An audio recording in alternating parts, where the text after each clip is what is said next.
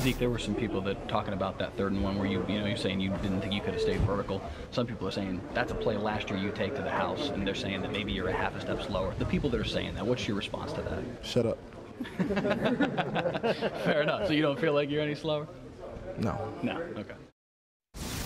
Literally hate when news directors are like, ask him if he's off from last year. And then you have to stand right here and ask him a question.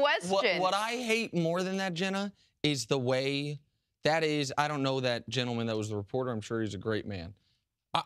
However, and that however's doing a lot of work there. Yeah. The question construct of a lot of people are saying, not me. I did a survey. I would never say it. It's a good hiding place. Went out on the street, asked a bunch of people. AKA myself. They say, not me, that last year you would have taken that one to the house. All right. Well, I don't think he watched the video because let's just get with some just easy stuff. You know who ended up tackling? Tell me, CC. Patrick Peterson, number 21. Definitely one of the best 10 athletes in the NFL. In the combine, when he came into the league, what's he run? 4.3. A lot faster than Zeke. So the people he talked to obviously didn't know anything about the personnel, realized that Patrick Peterson had a tremendous angle on him. Zeke couldn't even get wide open. Now, Zeke has been known to have pure breakaway track speed, all right? Sure. In high school, he was a track champion. At Ohio State, you never see Zeke run down. He ran right through the heart of Alabama and everyone else except Michigan State. He had 2 bad games in college, right? Yep. Because they didn't give him the football. Zeke is too young. This offseason was one of the best offseasons Zeke has ever had. Football-wise. Yes. Last season, Zeke wasn't able to lift as much as he would like to. He wasn't able to do much conditioning. He was getting used to the NFL, the banging every week. So that took away a lot. This offseason, he recommitted himself. He's an avid weightlifter, workout guy. He's got tremendous endurance. I mean, Zeke is in better, even though the numbers, because it's hard to live up to last year, he's in better shape mentally and physically to have a better year. He just needs some help and needs some open holes.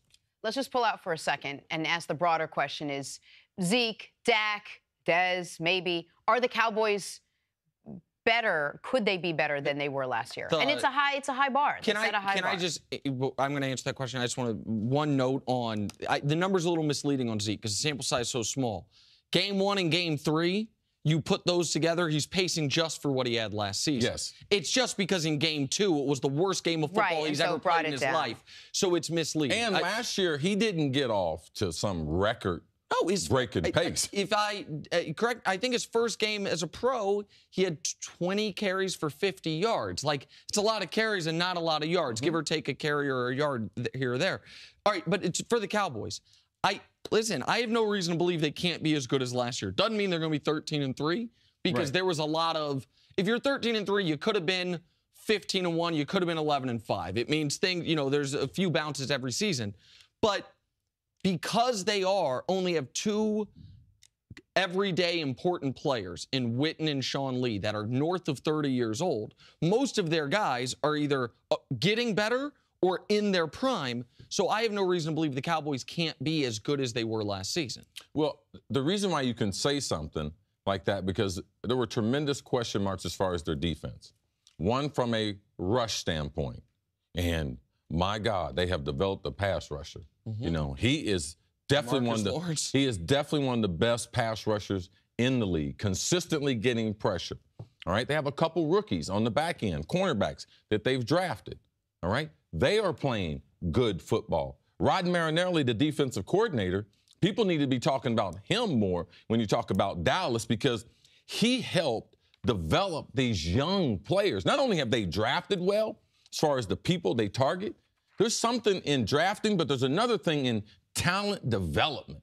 And that's what the Cowboys have done. Now, that's why they might have a chance to be better, is because defensively, they've really developed these players, that these players have really covered up some gaping holes that Dallas had, or question marks that they had about their defense. It's the Cowboys' fault. You're going to play so well, people are going to expect you to keep playing well. That was a joke before you start tweeting at me.